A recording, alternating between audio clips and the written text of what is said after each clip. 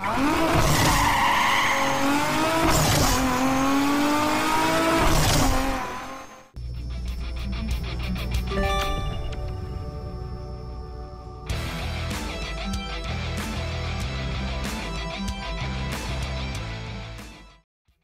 there.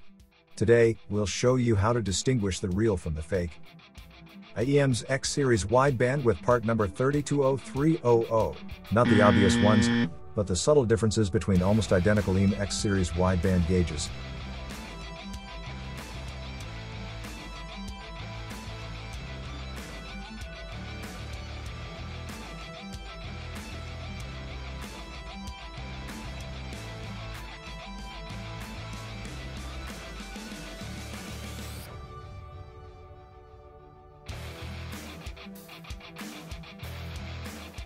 In general, you will notice many differences on all sides of the boxes. From numbers and incorrect placements to even graphical differences. Even the size is a bit different.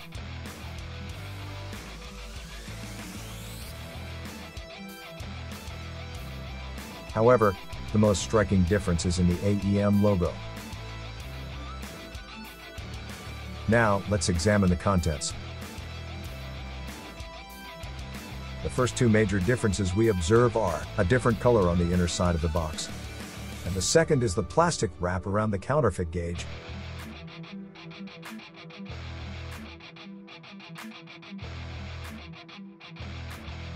The size difference on the installation threads can significantly affect the performance and potentially damage our sensor.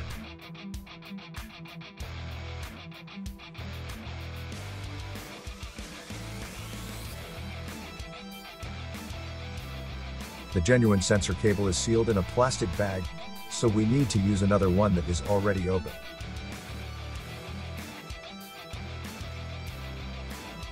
Not many differences in the sensor cable aside from the different protective material, which is more flexible on the counterfeit one.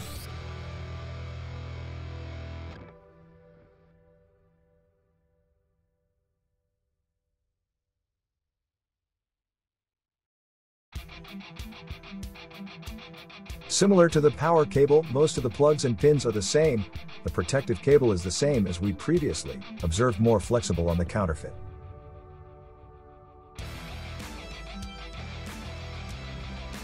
It's worth mentioning that both genuine cables have the part number tag attached.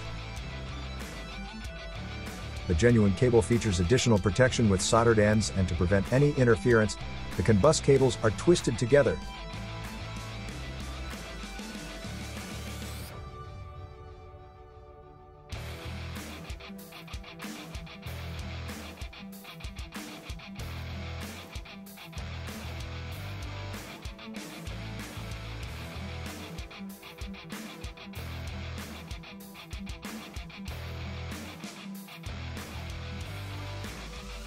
Lambda sensors exhibit obvious differences, including variations in size, shape, logos, and the use of a tie wrap to secure the fake Lambda sensor.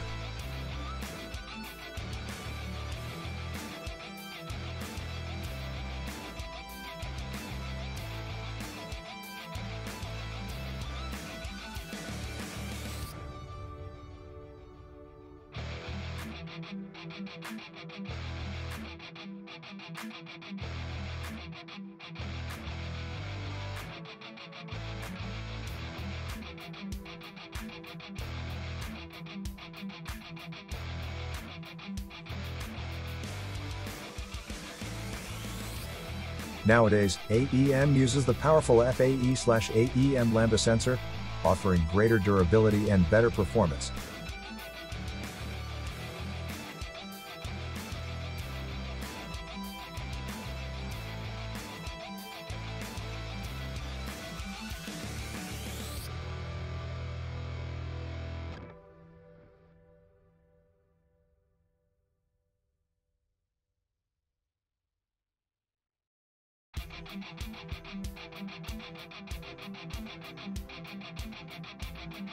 The counterfeit one has a plastic wrapper, which AEM never uses. Small differences include the color and font of the AEM logo.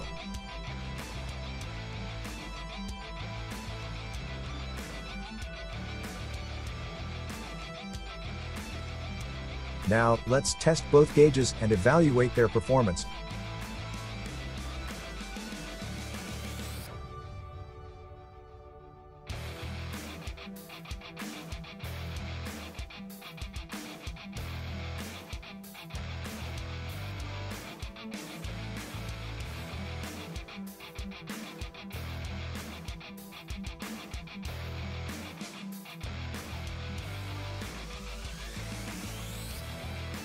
By using a lighter's gas, we can simulate the sensor measuring the fuel mixture.